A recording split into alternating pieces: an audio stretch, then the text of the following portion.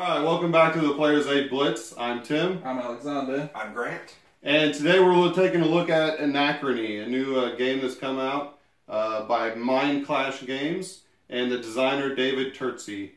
It's a worker placement game mixed in with some time travel and futuristic kind of stuff with awesome miniatures.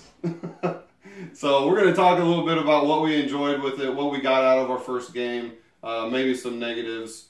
Alexander, what do you have to say? So, first off, love sci-fi theme.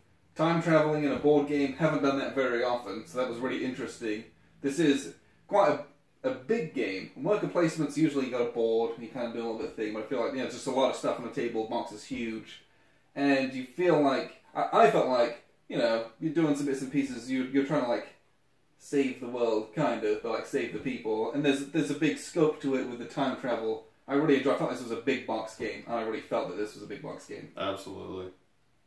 I think this is a very heavy game as well. And I actually asked for a really meaty game this weekend. He's been begging for one. Yes. This game, I think, if it's very unforgiving, would be my concept. If you don't get the right things early on, you're going to struggle. And it doesn't necessarily mean the right tiles or specific tiles. It just means you have to have the ability to get additional resources, particularly near the end of the game. Mm-hmm. I like that. I did very poorly in this game, but I still like that planning concept. I would do things a lot differently next time. And I think why that's good is because there's very little randomness to the game. Right. There's a couple of elements, but this is very strategic. This is your decision making. Right. And if you time things poorly or you goof, then it hurts. But right. I'm not I don't think the game's unfair because it was no, that's not what I'm saying. Yeah. I think what I'm saying is there were times it took me 3 or 4 actions to get what I needed to do what I wanted to do. Mm-hmm. That's awesome. But if you mess that up somehow, you're like, oh crap, I can't go back and do that again. So it kind of lost that turn. And what I mean by that is some of my mechs, I couldn't power them up. I had, 1 mech the last time, 2 the previous, and that really is punishing. But I think also the concept that I messed up was this is not a game about using your mechs all the time, the whole time. If you power a mech up, you might want to save it over, right? Because you can't get the maximum benefit out of it or the action you needed. So just pass. And I think that's, in my mind, most worker placement games are about get every worker you've got out there, take every action you can. I don't know that this game is like that, and I think that's cool. Yeah. To me, that's a little different. Your mechs aren't your workers, right? Your workers are your little part. That was good. Because there is a sense of urgency, right? You need to get evacuated. And I didn't get evacuated. If you make up a couple of mistakes, you're just like, oh crap, how am I going to get this accomplished? How am I going to get this done? I can't say enough good things about this game. It's great. Spoiler alert, it's probably going to be in my top 10 games of all time already.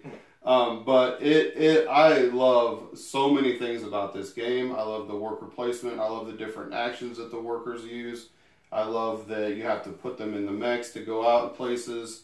I love the time travel, which is actually just a loaning mechanism, but I think the time travel that's a very neat and I think unique mechanism. And I think I like that a lot. Works instead of borrowing from a bank. I like that they put the sci-fi theme on it with the time traveling. They force you to go back and to do something. And it's neat. I that's one of my favorite parts about the game. I think. Right. Yeah. And I did that I think 4 times. I think that was kind of cool. I really liked that aspect. It's cool. It's unique. Yeah. I've not done that before in a game. I don't think. Yeah, it's really neat.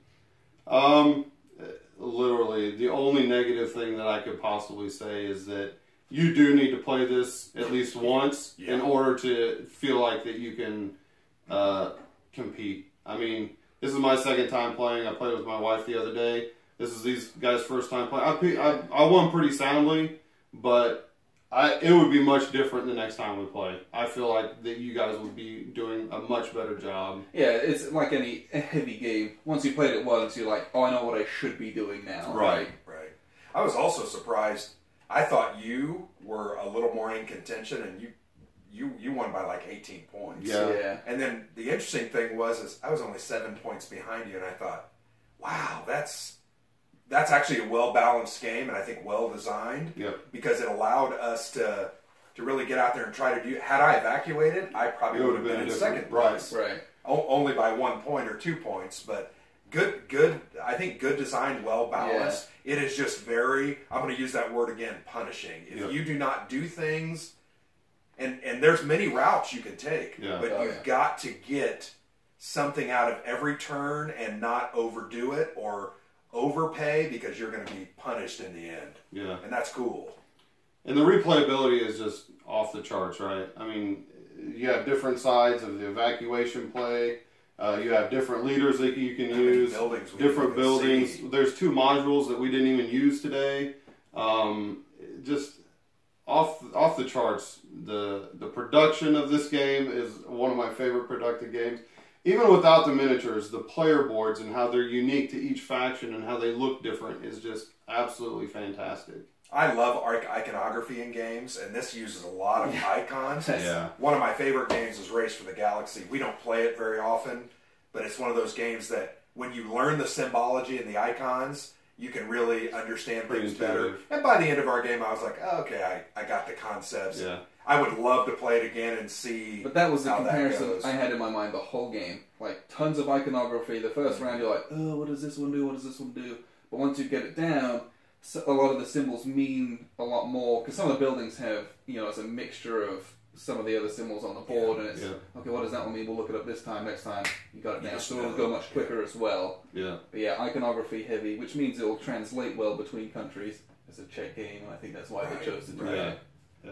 Not necessarily language dependent, that's for sure. No, very much not. You can figure it out from the symbols. Yeah. So. And the rule book was good. I was the one that read the rule book and learned it, and very few times did I have to go back and learn something new or check. I mean, we always check stuff to make sure we're doing it right, but very few times did I have to go back and be like, what in the world are they talking about here? So the rule book is written real well. Just to wrap it up, again, I think this game is fantastic. Yeah, it's a big thumbs up from me. This is an excellent worker placement game. I usually judge a game by whether I want to play it again, and I think this one, if we had another 2 hours, I would want to play this immediately, because it is very unique, and I think it draws you in. I feel sucked in. I failed my civilization. You did. Literally. You did. Failed them. We're burning. Usually at some point you go into cram mode and you figure it out. Failed them. But this time you didn't. But I want to play this thing again immediately. And maybe this week you and I can break it out on one of our weekday gaming nights. Anytime. Yep. Anytime. Very good game, though. I give it a thumbs up. Thanks for joining us. Until next time, this is Player's Aid.